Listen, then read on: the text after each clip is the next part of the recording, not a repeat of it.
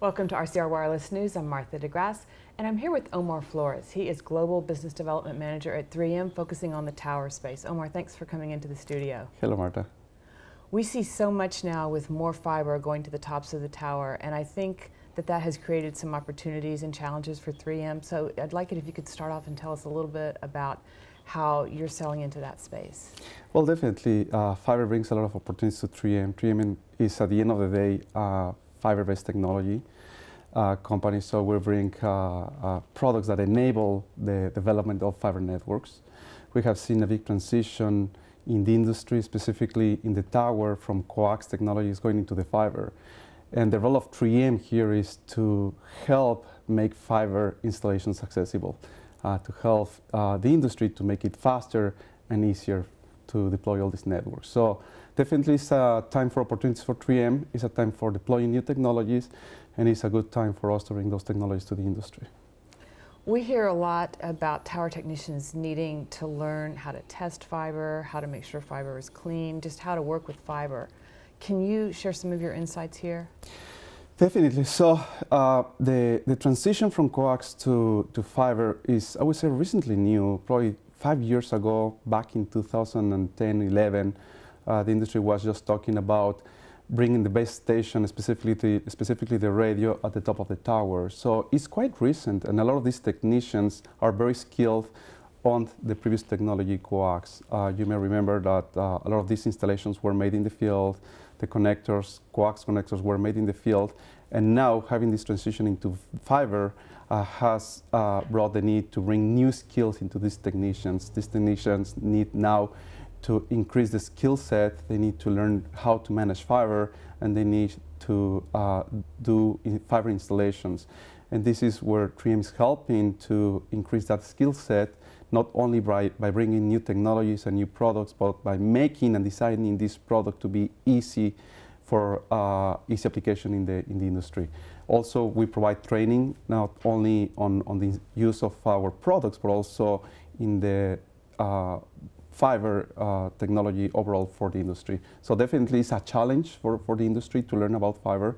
It's a challenge for 3M to help the industry understand more about fiber. So I can say 5 years, through these 5 years, that the industry is still in transition, and the industry is still willing and hunger for more learning in fiber. So give us some examples. You brought one with you. Mm-hmm. Well, this product is called the Easy Cleaver. This is a cleaver, like any traditional cleaver, allows you to do a fiber installation, allows you to prepare the fiber for a fiber connectivity. And more than a cleaver, I'm calling this an enabler. This is an enabler of developing and deploying fiber networks. One of the major constraints of fiber is deploying these fiber technologies in the field. So this tool is not only easy to use, but is quite accessible in terms of cost, to the point where we give for free this tool when people get a box of connectors.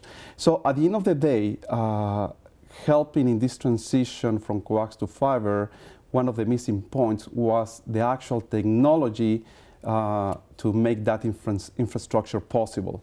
So having a tool like this that is quite inexpensive, is very easy to use, allows the technician to do that transition, and allows the technician to do that installation quite easily. So tools and the right technology, the right connector were two missing points, or were a gap, if you will, over the past 5 years. So we believe that this will really help the industry to enable those future 5G technologies, to enable that massive Internet of Things that the industry is already talking, and finally, indeed, at the end of the day, enables that capacity that is needed today, but also is needed in the near future by 2020. You may recall that as of today, there is a number of probably 2 billion devices, and is expected, smart devices, probably 6 million overall devices, and the industry by 2020 is expecting to have somewhere between 30 to 50 billion, somewhere there. So different people calls different numbers. But at the end of the day, to enable all that number of billions of devices, you need to have capacity. And in order to have that capacity, you need to have a reliable fiber network. And devices like this one makes that transition accessible and enables that transition. So just a small device like this, we believe, will have a big impact in the networks. So is this where you see 3M playing going forward, is primarily with hardware that facilitates the installation process? Yes, definitely. 3M at the end of the day, 3M is a material science company. Mm-hmm. So most of our products are based on these technologies, material science. So we either bring materials that allows better performance, like P mitigation with our weatherproofing technology, or devices like these that allows you to do fiber connectivity. And in the near future, we will also work on technologies that allows you to do faster and easier site acquisition. So definitely 3M plays in the infrastructure segment, and we will continue playing in the infrastructure segment through our material science play. What are you doing with site acquisition? Well, site acquisition is one of the main challenges of the industry. It's quite interesting. Over the past 4 years, through this transition that I mentioned, RF performance was an issue, sense and monitoring was another issue, PIM has been an issue, but it's quite interesting. On our last research, site acquisition last year became the #1 challenge of the industry, which is funny because it's not a technical challenge itself, it's more a deployment challenge. And site acquisition became the #1. So we did some research and we learned that there has been opposition from the industry from the people in general to allow this deployment. This concept is called NIMBY, not in my backyard. That means that we all want to have those 5 bars in our cell phone, but nobody wants to have those antennas and those radios next to us for different reasons. One of the main reasons, at least in the US, is aesthetics, right? So there is a big opposition from municipalities, from communities, and that is somehow restricting or constraining the deployment of the networks. So we learned about this challenge, and very soon we'll be giving a good news about technologies on how to hide this infrastructure. So that's coming. That's a big surprise that 3M will announce very soon. Okay, we'll look for that. So you find yourself probably cooperating with a lot of different companies throughout the wireless ecosystem, but also competing with some of them, right? Definitely. So this industry, we believe that to be successful needs to be sustainable and sustainable. And in order to get there, you need to have, obviously, financial attractiveness. It needs to have a positive green environmental impact, and also needs to have a social impact. And when it comes to the financial standpoint of view or the economical standpoint of view, we believe that the only way to provide service to all these 30 to 50 billion devices is through cooperation among companies. So quite often we see ourselves working with different companies. Sometimes we see some of these companies competing against us. And I think that's the nature of this industry, of this business. The name is cooperation at the end of the day. Yeah. So towers is your area, but if we could just talk a little bit before we finish about some of the other fiber areas where 3M plays. I think metro fiber is very interesting to a lot of our audience right now because of small cells. Definitely. Well, at the end of the day, we have seen not only in the tower, but we have seen everywhere getting the fiber deeper and deeper in the networks. I mentioned just a few minutes ago that fiber is going all the way to the radio, and there's just a small fraction of coax cable. But that same process is happening in fiber to the home. That same process is happening in the backhaul, and that same process is happening everywhere. So fiber is getting deeper and deeper, and we are trying to help leveraging our technologies to make that happen.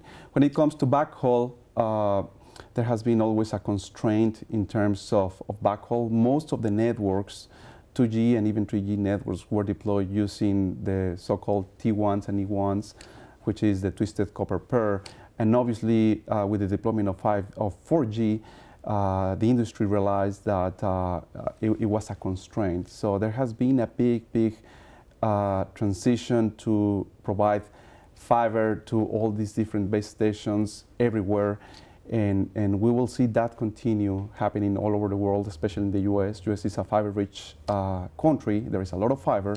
So getting fiber from that fiber ring into the backhaul will continue to be an area of opportunity for the whole industry.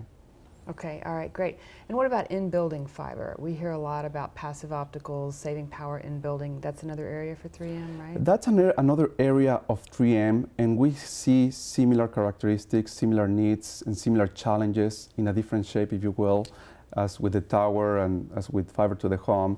At the end of the day, the fiber case is bringing additional capacity. At the end of the day, the coax technology has some restrictions in terms of distance. Coax technologies in building wireless so far are constrained to 100 meters. Some companies are claiming 200 meters, but that's it. So in order to bring that quality of service, in order to bring that capacity to every single point inside of the building, we believe that the solution is fiber. And by the way, you solve two issues. One is bringing the right capacity to the right point. But by doing that with fiber, you're also reducing the power consumption. You obviously know that all these coax networks, there is a big loss from the starting point to the end, sometimes even more than 50% of loss. So that makes the design of a network quite complex inside of the buildings, and there is a lot of loss. And for that reason, you need to have all these fat, big coax cables. So we believe that going into fiber will reduce the amount of energy used, so that will bring this green concept again, the environmental sustainable concept that we have been talking about, but also will allow to bring service into the building overall. There's going to be a transition going from coax to fiber. At this point, what we are seeing is hybrid systems. It's a mix of fiber going into the radio, and then from the radio going into coax.